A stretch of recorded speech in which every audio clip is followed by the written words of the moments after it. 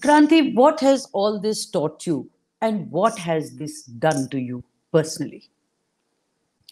It has taught me that uh, it has taught me so many things. First, it has taught me um, who's my own, who are my own people, who has stood by me. I have strangers who have stood by me. People whom I didn't know in my entire life have come and shown the support.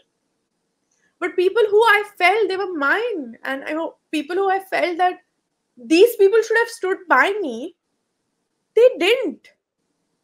I don't know where they are. Not a single tweet, not a single message, not a single say from their side. That is heartbreaking.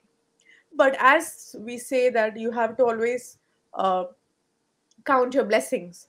I count my blessings and I thank God for making me meet those lakhs and millions of people who send me messages every day saying that we trust in your husband and we fully support you, and we know that he's truthful and his truth is going to come out and he will come clean.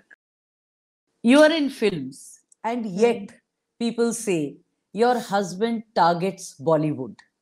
Is Yeah. he averse? Is he averse to film stars? No, he's not.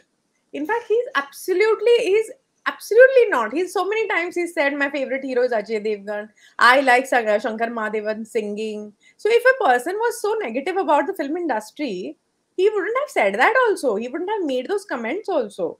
So he is extremely positive about the film industry and he never targets them. No, he never targets Bollywood. Never. He's targeting only drugs right now. So anything linked with that just comes under the scanner.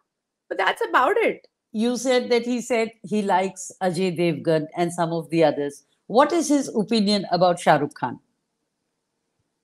Um, I I think it is very case related right now. So I would probably not answer this question. But he has absolutely nothing against him.